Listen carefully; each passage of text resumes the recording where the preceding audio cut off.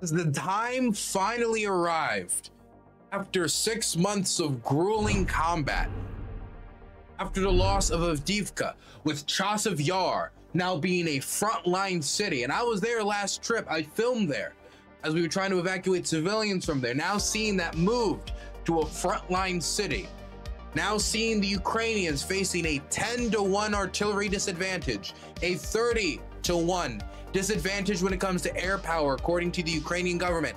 And if that, and I'm gonna be honest, I believe the 10-to-1 numbers. Maybe it's 8-to-1, maybe it's 9-to-1, but when you're on the front at different points, it certainly feels like 10-to-1 as the Ukrainians run dangerously low, not on just artillery, but also on air defense, as their electrical infrastructure is targeted with power plants outside of Kiev blown up, with power plants and hydroelectric plants blown up, as Ukrainian civilian infrastructure is targeted.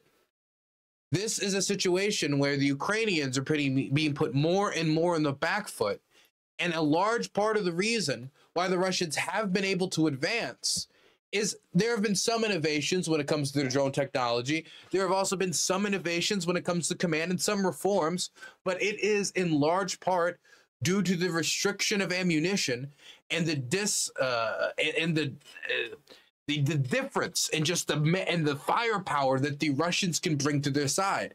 At every point in this war, artillery has been a major deciding factor for who wins battles. If you can bring more power, more force, more firepower to bear on a position, you are going to be much more likely to take it. And so while the Russians haven't been able to break through the front, and let me just say, it is impressive in and of itself that with a 10-to-1 artillery disadvantage and a 30-to-1 air power disadvantage, with the Russians relying more and more on dumb glide bombs to bomb Ukrainian positions, with the air force and the air power being brought down upon the Ukrainians more and more and more, that they've been able to hold the line and that they've been able to largely keep the Russians from breaking through or making any breakthroughs, and they've only been able to crawl forward. That in and of itself is impressive, but that is not sustainable.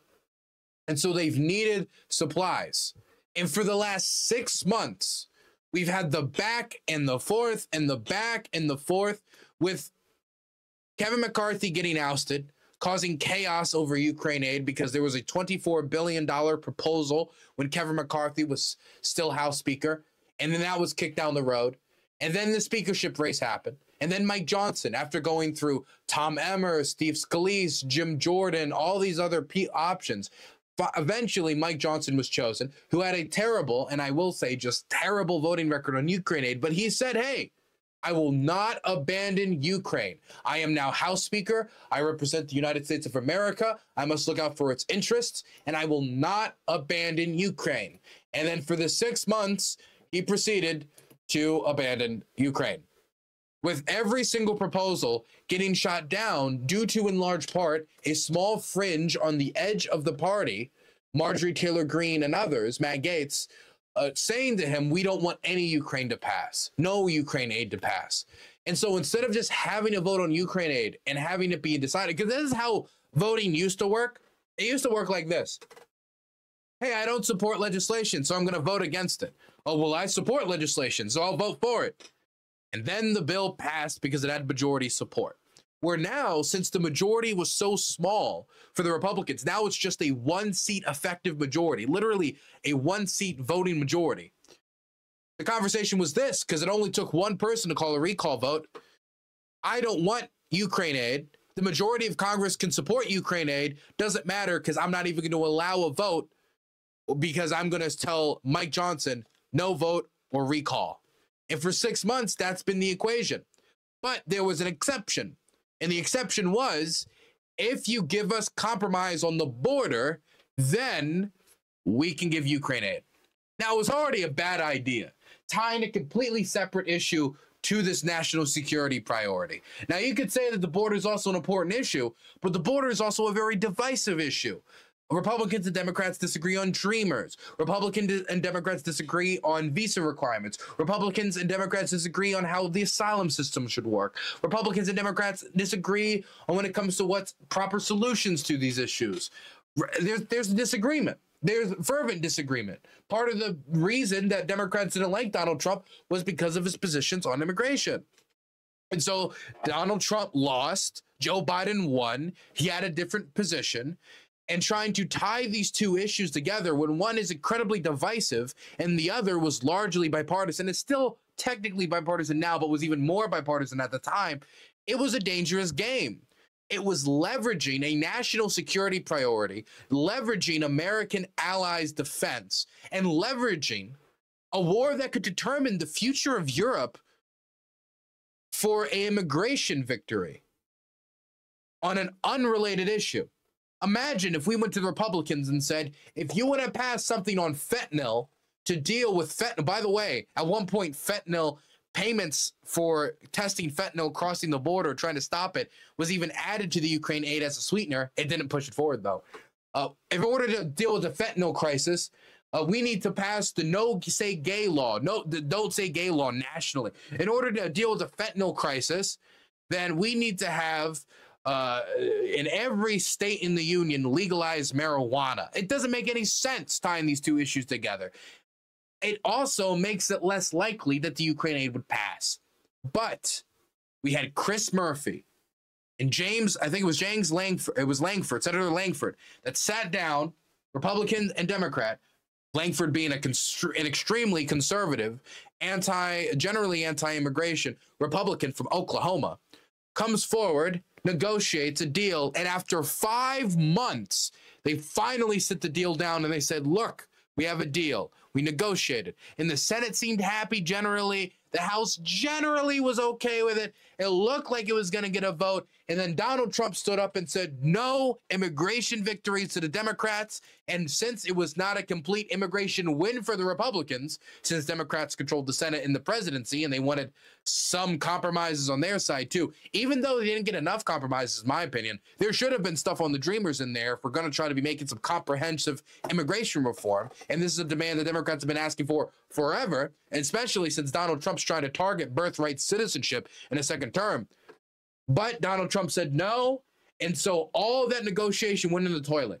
And then Mike Johnson was in a difficult position of saying he wouldn't abandon Ukraine, but then saying that you needed immigration reform in order to pass Ukraine aid. And now he can't pass immigration reform because Trump doesn't want it, but he also needs to pass Ukraine aid. He boxed himself into a corner, and he was stuck in that corner for months without being able to find a way out. And so the Senate passed its own bill that was a combination of Israel, Taiwanese, and Ukraine aid for $95 billion. And they sent it down to the House. They even added a sweetener when it comes to fentanyl and testing for fentanyl when it crosses the border to try to stem the fentanyl crisis coming from the South. And it was held up. And Mike Johnson held it up. And he wouldn't hold a vote on it. And again, the question essentially was not, will Mike Johnson support it? The question was not, will the majority of Republicans support it? These were never the question. The question was, will there be a vote on it? Because it already had majority support in the Senate, majority support in the House, and it had support from the presidency. But he would not hold a vote on it. And so the discharge petition started up, which would mean that they could go around Mike Johnson. And that started to add some heat because that would be a massive loss for Mike Johnson, and it would be extremely embarrassing and make people question his leadership when there's already a lot of questions coming around about Mike Johnson's leadership as a non-veteran legislator being given the speakership in large part just because not enough people in the Republican Party hated him enough to reject him. So he put himself in quite the pickle. But then he listened to Trump. Trump said, how about we make some of it alone? So he wanted to add some new stuff. There was some conversations about the TikTok bill. And after some jostling, we got this announcement a few days ago. And when I say few, I do mean 2 days ago from Mike Johnson saying that he is going to bring forward 3 separate bills for Ukraine, Israel, and Taiwan to the floor for people to vote on. We're going to listen a little bit to Mike Johnson, and then we're going to talk about how this delay added basically nothing to the bill. It is essentially the same thing from 6 months ago, just with a slightly different refinancing plan, and that's really it. So let's listen. just had a policy conference with all the House Republicans. We laid out the plan on how to finally address the supplemental situation. There are precipitating events around the globe that we're all watching very carefully, and we know that the world is watching us to see how we react.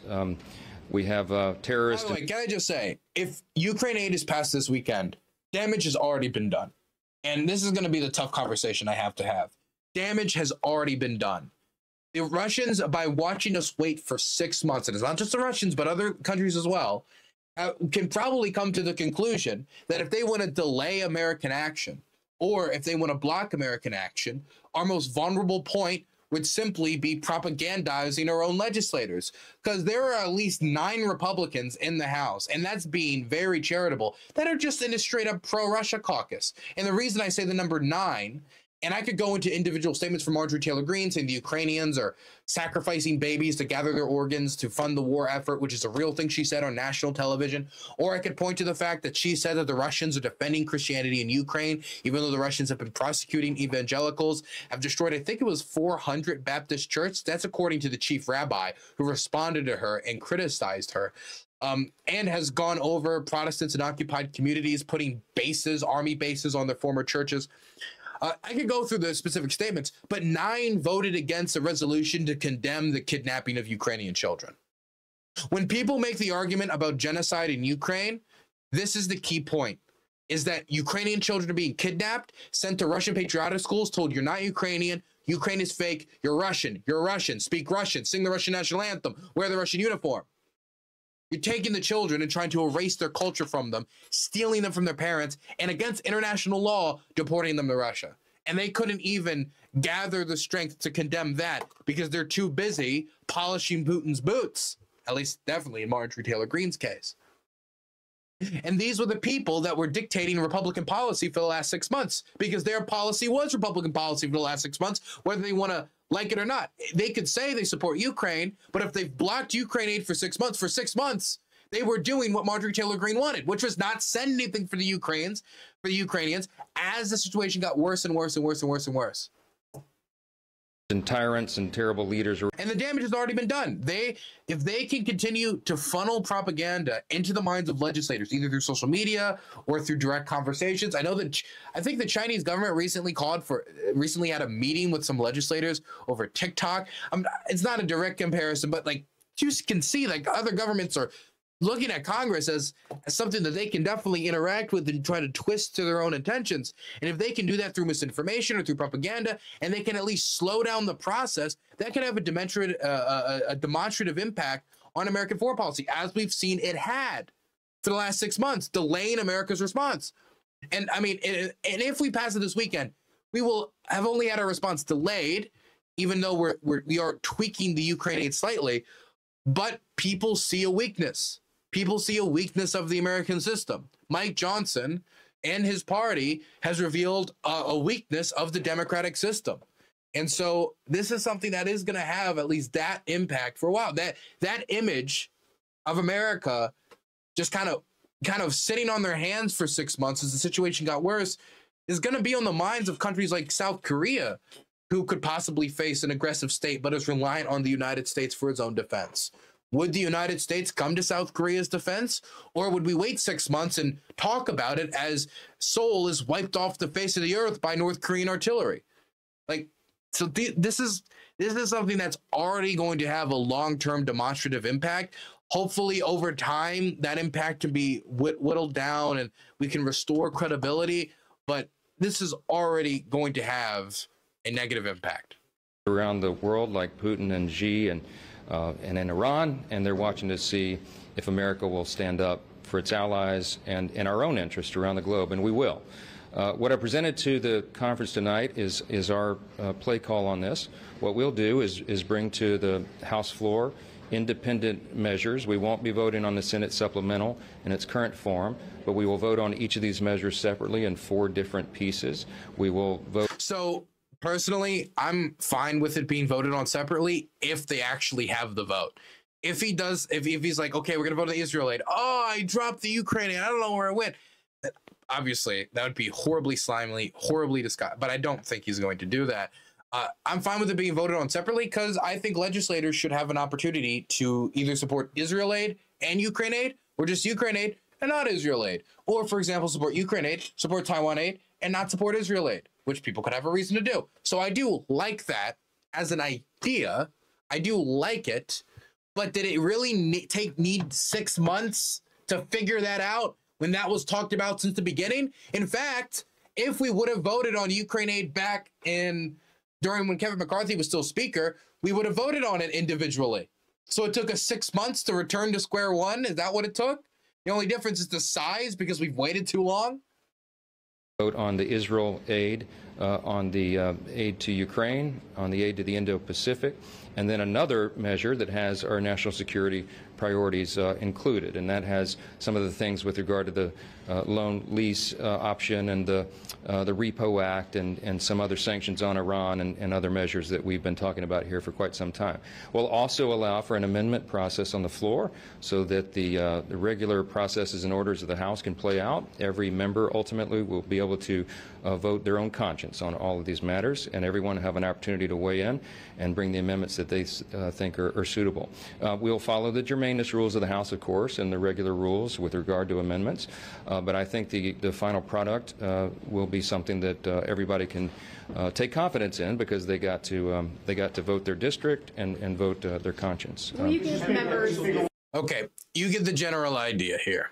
Now, when this was announced, and we are going to talk about some of the specifics of the bill in a little bit, because it's basically the same with a few things tweaked. This all could have, again, been settled 6 months ago. So all we did was sit on our hands for 6 months so Mike Johnson could stay politically safe, because the Republicans were going through a crisis where some of their members I don't think honestly could point on a map and even identify the countries in Eastern Europe that they're making decisions about, very strong, passionate decisions about. But moving on, 2 Republicans are now gathered together in the ousting effort. Marjorie Taylor Greene has been joined by a second House Republican, conservative Representative Thomas Massie from Kentucky has joined her in an effort to oust Mike Johnson after the announcement of this new package. Now, this is not the only thing that is leading to this. There's other stuff as well. They're unhappy with how the Mayorkas vote is doomed, and so they're taking it out on Mike Johnson, to put it bluntly. They're unhappy with a few things, but they still have yet to trigger it. Basically, Marjorie Taylor Greene a few weeks ago triggered, or at least started, the motion in order to go public and say, hey, look, I have submitted paperwork to oust Mike Johnson, to call for a recall vote. And now, considering the fact that he's an effective 1-vote majority, that's a problem. And now with the second person, that's even a bigger problem. But the Republicans also know that after the chaos of the last House speakership race, which had the most repeat votes over and over and over again for what? How long was it? For since the 1920s, 1930s, it was the most speakership votes in a row, with them going through Tom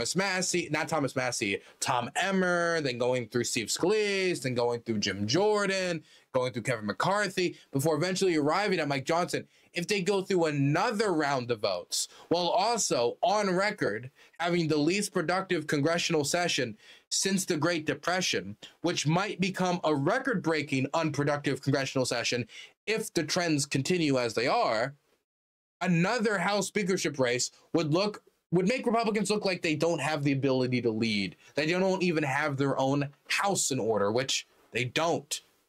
And so Republicans are very, very, very against generally the idea of another recall vote. But Marjorie Taylor Greene, Thomas Massie, and other people of the Freedom Caucus ilk probably also don't want to lose their leverage, and so they've introduced the motion without triggering it because they know probably that it would not be productive for their election efforts going into 2024.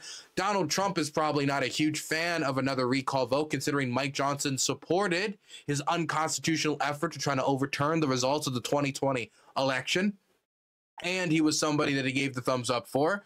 And so they're probably in this limbo stance where they want to keep the leverage to pressure Mike Johnson, but they also can't pull the trigger because they know that it would be destructive not only for Mike Johnson, but for the whole party. And then all of the eyes were turned to them, and they'd scream at the top of their lungs, "Why did you do that? We're going into an election year. This is insane," which they would be in full right to do. So When I heard that Thomas Massie was signing on, I was waiting like, oh God, Mike Johnson's going to go on TV. He's going to say, well, I said a Saturday vote.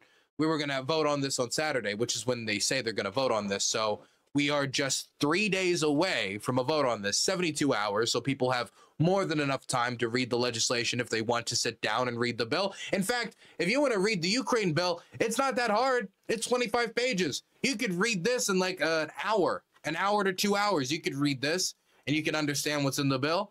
So it's not going to be a problem of, oh, process, and we didn't have enough time to read. But they're challenging. They're challenging it. And so it's a question of whether Mike Johnson's going to back down and go on TV. And I said, maybe Saturday was a little too bold. Maybe how about summer? How about in deep summer we have a vote? Or how about we rework this again? You're never going to find anything that's going to please Marjorie Taylor Greene. She sympathizes with the invading force. There's a very good chance that she just straight up wants the Ukrainians to lose. When she is saying that the Russians are defending Christianity, there is no difference between her and a direct spokesperson for the Russian government. I question her motivations at this point. So this woman is never going to be satisfied. There will never be anything that is offered to her that will make her happy on this issue. So all you can do is bull past her and dare her to sink the party. And it seems like Johnson might actually do that.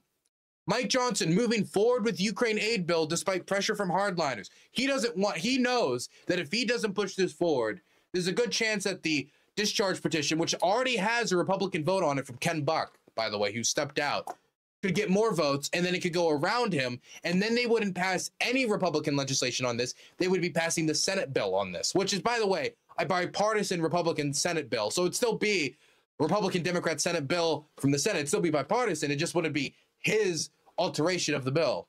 So, but that would be humiliating, and he doesn't want that. So he's probably come to the conclusion that Ukraine aid is getting through sooner or later, and if it gets through later, it will be going around him and humiliating him. So he might as well just pass a version that is more favorable to his interests, that includes some of Trump's stuff like a loan, which this does. I believe $7.8 billion of this bill is going to be refinanceable, meaning that the Ukrainians are going to eventually have to pay it back in a loan. And that there's also some other provisions in it. For example, 45 days after the bill is signed, the American government has to produce a report about what America's goals are in the war in Ukraine. And I think this is the best part of the bill. It is the only thing that makes it, this is the only thing that's better than the, outside of the fact they have to vote on it separately, that's better than the legislation that was already on the floor. And it's that this bill obliges the U.S. government to hand over long-range ATACMS missiles to Ukraine as soon as possible. Now, let me be clear, it does not specify that it has to be the 300-kilometer ones, so it could just be maybe more of the 165 M39 block ones that are older. But I mean, even the longer 300-kilometer ones are not in production anymore, so they're both older.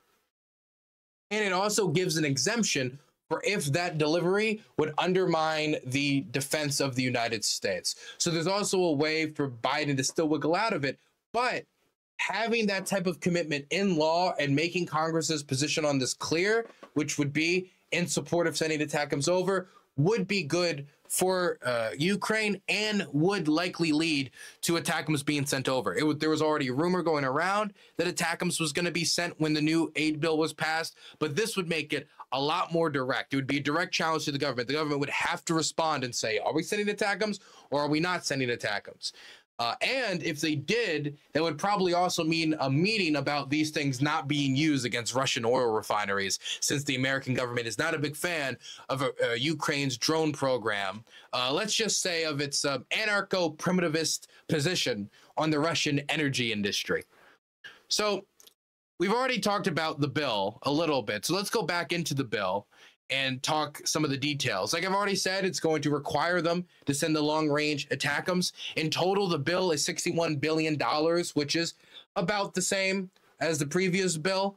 of which $23.2 billion will be used to replenish defense goods and services provided to Ukraine, meaning that a big portion of this bill is not aid to Ukraine, to be clear. And this has always been true of even the Senate bill. But a large portion of it is refurbishing our stockpiles with new top-of-the-line equipment from defense companies.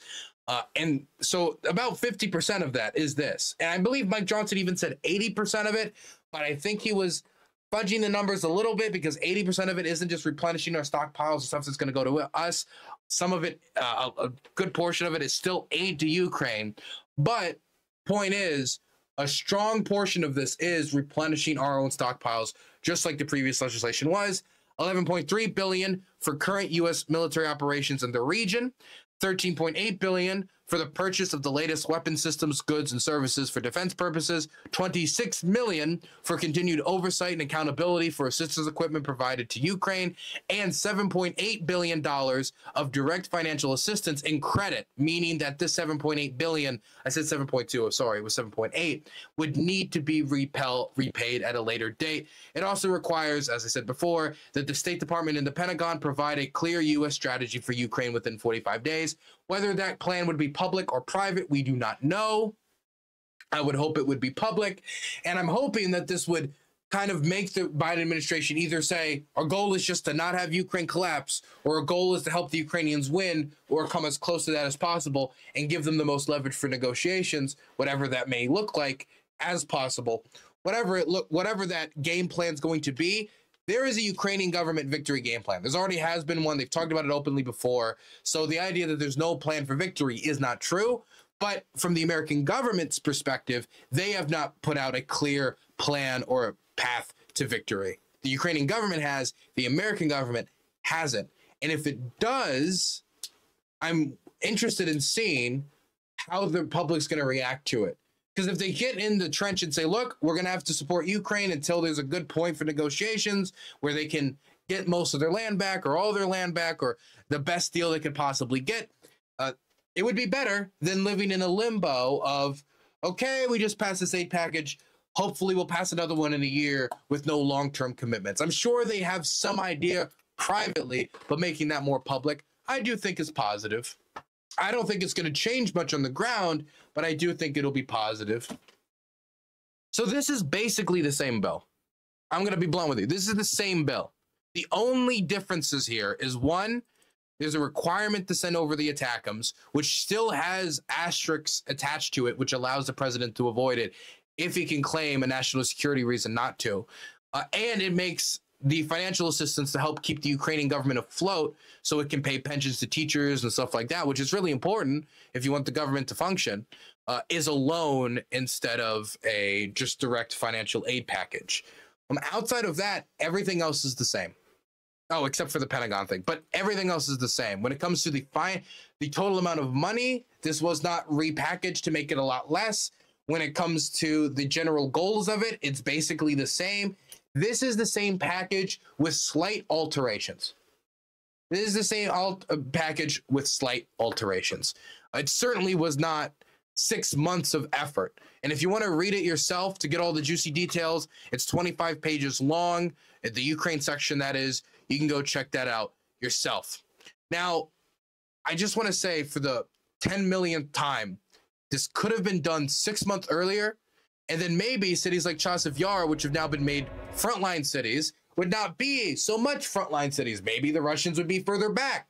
Maybe I would be able to go back to Chasiv Yar to help evacuate civilians some more. Who knows? And it's all shoulda, coulda, woulda.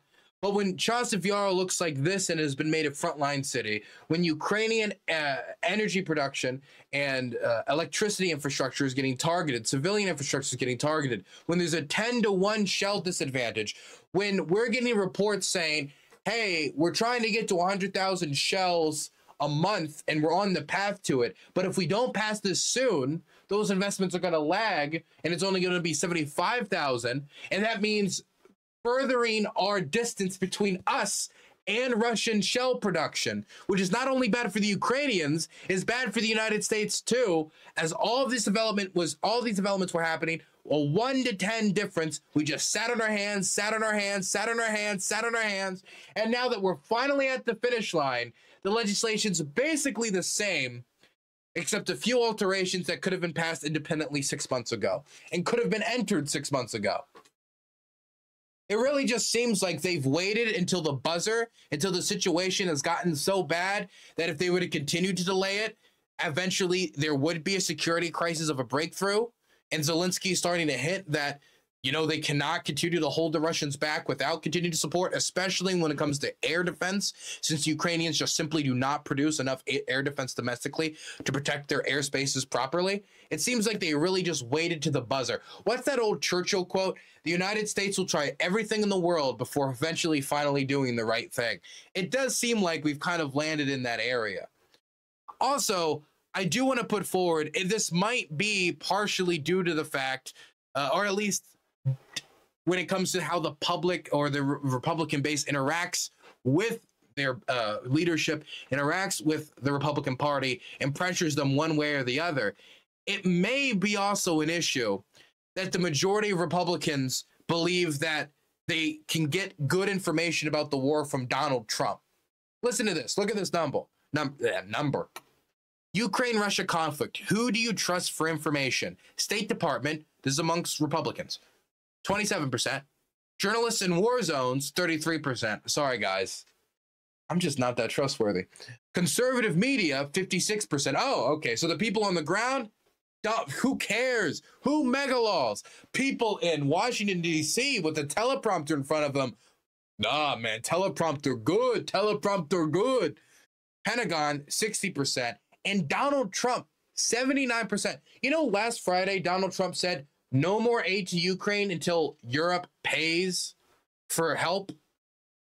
Europe pays more than we do. They just passed like a $50 billion package a few months ago. Now they're talking about a $100 package going into the future. The Germans have approved $8 billion for this year. The French, $3 billion. The Dutch, I think, $2 to $3 billion. The British, billions. Other people, billions of dollars. It could be more. It should be more. But we haven't passed new Ukraine aid for 6 months. The Europeans have overtaken us. They've overtaken us in commitments and in multi-year commitments, meaning that commitments into the future and commitments already made. I mean, it's just, he's just disconnected. He doesn't know. He's either not paying attention or he's lying. And 79% of people trust a man who's never been to Ukraine, who knows basically nothing about Ukraine, who doesn't know anything about the strategic situation, and certainly isn't following the daily updates. He's the #1 trusted source on the war in Ukraine. This issue within the Republican Party has to be addressed if it wants to be considered at all a serious player in the foreign policy conversation.